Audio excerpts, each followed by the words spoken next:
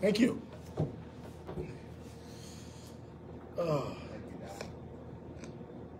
Hello, Facebook family. Hello, Resurrection family. I'm going to give it a few minutes. I'm on a little late tonight, but we are here for intercessory prayer. For those that want to tune in, please log in. Go to Resurrection Baptist Church's page. Let your friends know we're on. We'll have a word from the Lord, and then we'll pray. Hallelujah. God bless you. We pray that everything's good with you, that God has been faithful, that God has been good to you. Hello, Brother Burks. God bless you. Tell your son I said hello. Hello, Sister Sharon. God bless you. I'm glad you're healing better and feeling better. I know God had his hands in healing your body. Amen. A few more minutes, and we'll let a few more people pop in. A little distance, so it's hard for me to see everything that's coming up, but we have a word from the Lord. We just finished Bible study. It was a little late going over, but we had a great discussion. We're studying the book of 1 Samuel, and we're talking about Samuel and when Saul got anointed to be king and why he was chosen and all of that. So, and that's why tonight I wanted to talk a little bit about worthiness. Reality is a lot of people feel that they're not worthy to be used by God. They're not worthy even for God to take care of them or find favor in them because of stuff in their past, because of some stuff they've done, because of some sin they committed, because of some family member, because they've been locked up, because they did something that everybody else thought was egregious. But the reality is God wants to use all of us. Doesn't matter. You should never think yourself not worthy to be used by God. Amen. What was that you said earlier, Herb? Just because you don't shine don't mean that you're not a diamond. Amen. God wants to use everybody in his ministry. So we want to talk about worthiness. And the thing about it, we're studying 1 Samuel. And in 1 Samuel, Saul tells Samuel that he's not worthy because of his father, because of his family. The reality is some people think that you ain't worthy just because of your family background. Your daddy was incarcerated. Your daddy was a drunk. You might have been in the club, and you might have been a drunk. And so other people will tell you that you're not worthy to be used by God. And so Samuel told Saul that God had chosen him to be the king. And the first thing Saul said is that I'm not worthy because of my family, because of my father. My father's no good. We don't have no money. We're not good enough to be used by God. But the reality is that God don't care about your past. God don't care about your family. God cares about you. And he cares about your faith, your walk, and your obedience to him, and your worship of him. It doesn't matter what you come from. And there's other people in the Bible that did the same thing. We taught Moses did the same thing. God said, Moses, I want you to lead my people out of Israel. Moses said, well, God, you got the wrong guy. I can't even talk good. I stutter. I can't keep a good sentence without. You can't use me. And God said, don't worry about that. We're going to use your brother Aaron to talk for you, but you're going to be the leader of my people to take him out of Egypt. He went to Gideon. Gideon, I want you to fight my battle. I'm going to give you an army to fight for me. Gideon said, well, look, I've been hiding out in the mountains. I'm scared. And my family ain't no good. We're not worthy. We all we do is do wheat. And God said, I ain't worried about that. If I called you, then you know you're worthy. If I called you, you know I want to use you. And I want everybody that's watching tonight and may watch later, you're worthy to be used by God no matter what anybody else says. And we studied tonight that once Samuel anointed Saul, and he took Saul to the people and told the people that Saul was going to be their king, a lot of people celebrated, but there's a lot of people, and I forget the term they used. What was the term they used? I'm going to look it up. He called them, he said, I can't find it. Oh, they scorned him. There were some that scorned him because God was calling him. And they didn't think he was ready. They said, who is he to be used by God to be our king? We know where he came from. His daddy ain't no good. He don't have no money. How can God use him and choose him? People say the same thing about you when God anoints you, when God elevates you, when God lifts you up. People say the same thing about you when God gives you that special blessing. The reality is everybody not going to be happy when God gives you your anointing. Everybody not going to be happy when God gives you an elevation. Everybody not going to be happy when God says, I want you to be a deacon or I want you to preach the gospel. Everybody not going to be happy, and they're going to bring up to you how you used to be. You can't listen to the naysayers. You can't listen to the people that don't believe in what God has already told you what he wants you to use you for. Amen? Because the reality is they want to be who you are. Hallelujah. Yeah, I said it. They want what God has given you. They want that special gift that God has placed in your life. They want that special anointing that God has poured over your head. They want the things that God is now opening the doors up in your life because they can't get it because they don't have the same faith. They don't have the same worship. God chose you for a reason. Let's look at what the scripture says. Luke 12:6-7 says, and this is the English Standard Version, ESV, says, are not 5 sparrows sold for 2 pennies? And not one of them is forgotten before God. Why, even the hairs of your head are all numbered. Fear not, you are of more value than many sparrows. 1 Samuel 16:7 says, but the Lord said to Samuel, do not look on his appearance or not the height of his stature, because I have rejected him. For the Lord sees not as man sees. Man looks on the outward appearance, but the Lord looks on the heart. Reality is God not looking at what people say. He's not looking at how you look and how people look at you. He's looking at your heart. And I always say this, and I say this 100 times. God goes by what's on the inside, not by what people see on the outside. God knows your heart, and he knows if your heart is right, if your heart is good, you can be used by him. Ephesians 2:10 says, for we are his workmanship, created in Christ Jesus for good works, which God prepared beforehand, and we should walk in them.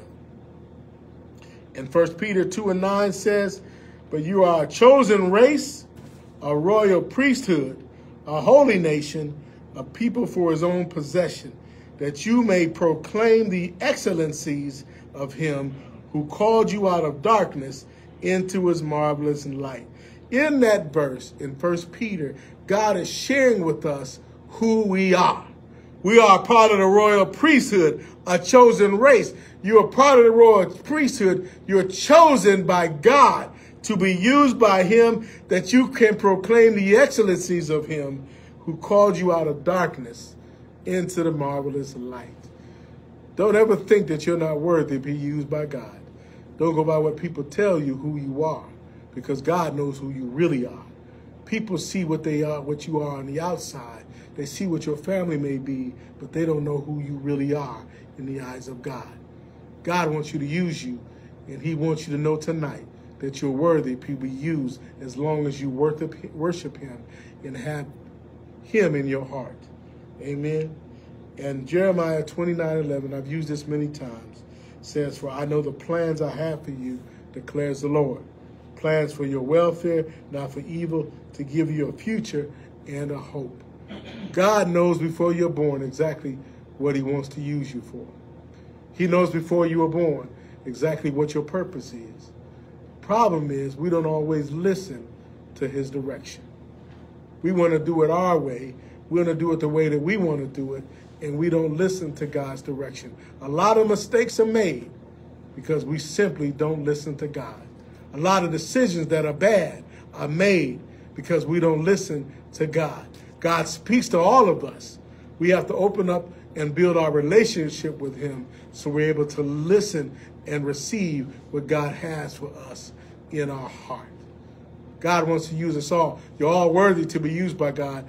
God has a plan and a purpose for you in your life Don't ever put yourself down. Don't ever think that you're not good enough. Don't ever think that you're not worthy enough. Don't ever think that you don't know the Bible well enough. Don't ever think that you haven't studied enough. If he chooses you, it's because he will give you what you need to be used by him. Amen. I don't know the Bible by verse by verse. I can't recite you every verse of the Bible. Some people can, I can't. But I listen to what God feeds me and what God tells me, and I listen to him and how he gives me my direction. And I make sure before I give you a word, I've studied that word so I know I'm not feeding you wrong. Amen. So I may not know Bible verse by verse, because I don't. And some people that tell you they do, you need to be careful of, because they don't always practice what they preach. And they don't always live what they say they know. Y'all know the same people. They read the Bible, can quote you verse for verse, and they'll cuss you out next week. Those people you need to be careful of. I won't cuss you out, but I'll share the word when I can. Don't ever think you're not worthy. I at one time thought I wasn't worthy. I at one time thought that God, why you choose me to preach? And I ran from it. But God said, no, I got a plan for you. I want you to listen to me. And once I made that decision, God has fed me all along the way. God will feed you if you understand that he chose you, because he already knows that you're worthy. Let us pray. The first person on my list is my wife. I want you to pray for my wife. Amen. She deals with so much as being first lady.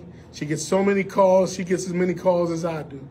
Pray for her and her strength in the Lord, that she make the right decisions, that she has the right words to say to other people, that the anointing continues to be on her. Amen. I want to pray for Sister Barbara Nix, and I want to pray for my good friends, the Shares family. Johnny, Don, Deborah, Selena, Allen. I grew up with that family. I want you to pray for them. They lost their mother yesterday. Amen. I knew them as a child. I used to in their house almost every day. I've been fed by their mother, sat at their table. They're like family to me. I love their mother. I even seen her on the golf course many times playing golf. She was a good person who knew the Lord, And the family are people that know the Lord. Praying for the Share family in their loss.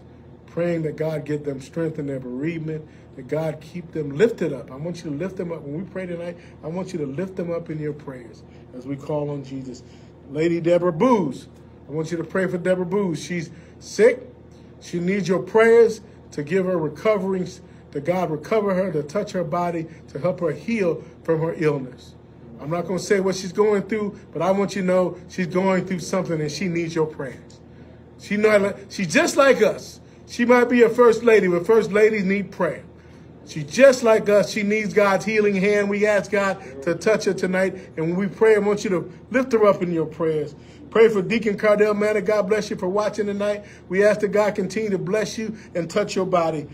Charles and LaVon Williams, Ted Patton Jr., Rena in Chicago, Juanita Madison, Rosemond Lee, Gwen Jones, Teresa Brown, Sharon Lee, continue with your healing. God continue to bless your body, touch your body. Pastor Shanks, Felix Campbell, Rick Zickerfoos, Cousin Kevin in Flint, Michigan, Shirley Thompson's daughter, Renita Taylor, Mother Aline Harris, Helen Bird, Jimmy Williams, Kathy Cornett, Deacon Herb Flowers, Elaine Branda, Diane Hunter, Eddie and Reuben Burks, Tyrone Patrick, Corliss Crowder, Bonda Hyder, Cheryl Wilson, Deacon Eddie Nash, Pastor Strong and his brother, Natasha Kelly, Deacon James and Isla Buckingham, Janetta Smith, Sister Shirley McCaster, my mom, continue to lift her up. Marilyn Lomas, Sharon Hall, Alicia Davis, Donnell Moody, Charlotte Robinson, Mother Mays, all the mothers of this church, Mother Ingram, Mother Harris, Mother Glover, Mother Thompson, Marsha Madison, Lee Madison, Todd Madison, O.C. Ballard, Sonny Edwards, Gilbert Young, Joe Simmons, Paula Hicks Hudson, Tamika Buckingham, Cheryl Perry, Tariva Taylor Dashi, Jaden, Kimberly Rochelle, Brenda McFall and family, Jennifer Close, Debbie Ramsey, Reverend Earl and Wanda Buckingham, Lorenza Buckingham, Cousin Diane, Susie Wycliffe, Deacon Archie Lewis and family, Deacon Charles and Deborah Gibbon, Reverend Walton, Corrine Wheeler, Henrietta Taylor, Aunt Molly, Raymond Corrigan, Nathan Martha Willis, Hazel Bester, Dwayne Hammond, Denisa Boyd, Sister Lucinda Sharp, Carmen Morgan, Bruce Watson, Violet Terry, the Thompson family, Dana Marcus Pickett, Denise Perky, Jody Lambert Solis, Pastor Bill Russell, his wife Deborah,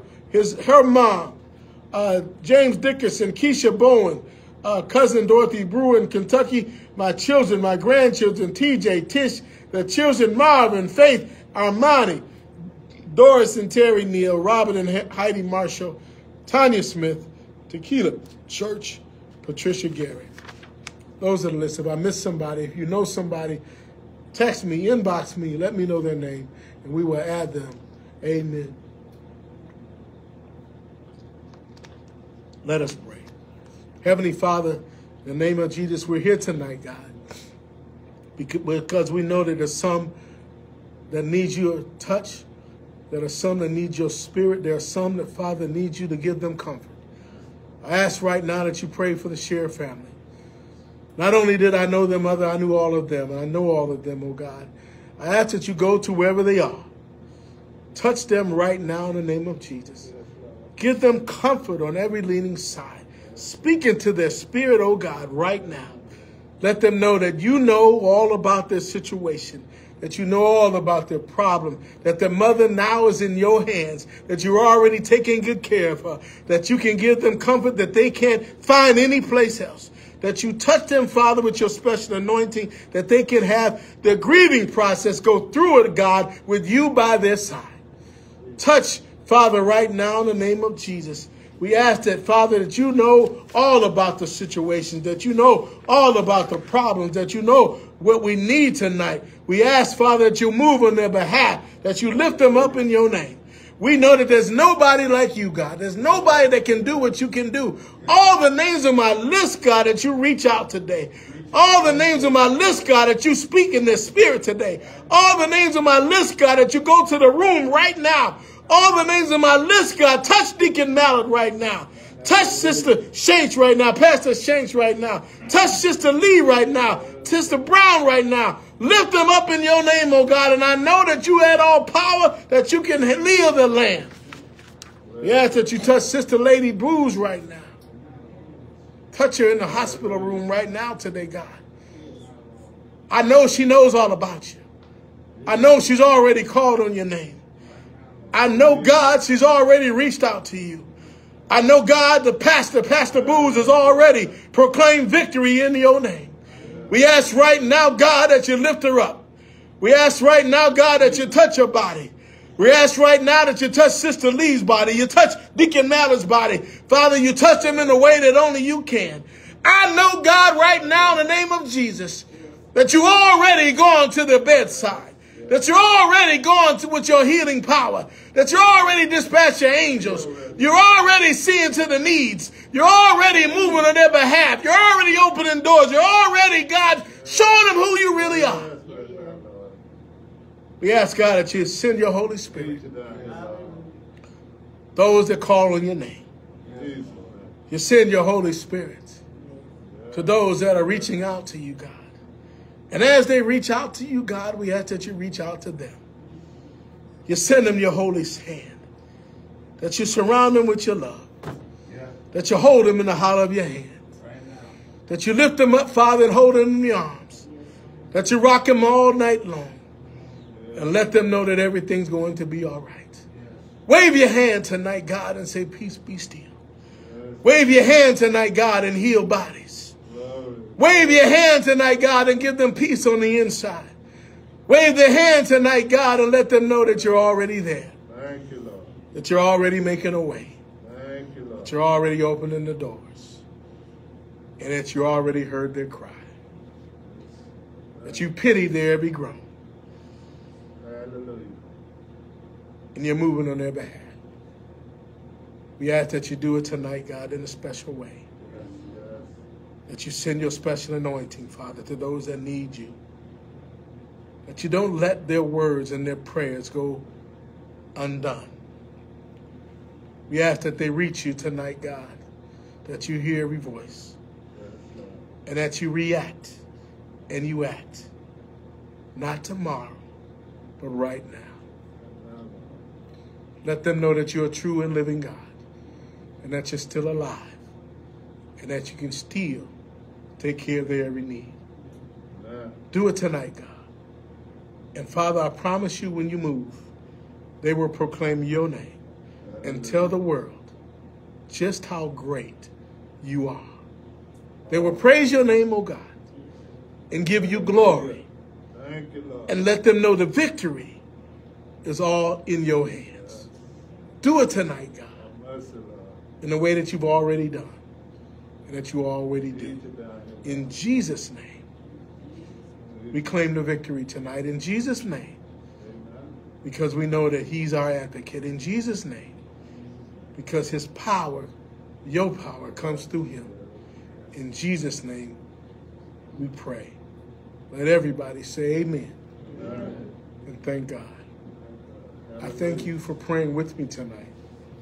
I thank God for the names that we called out tonight.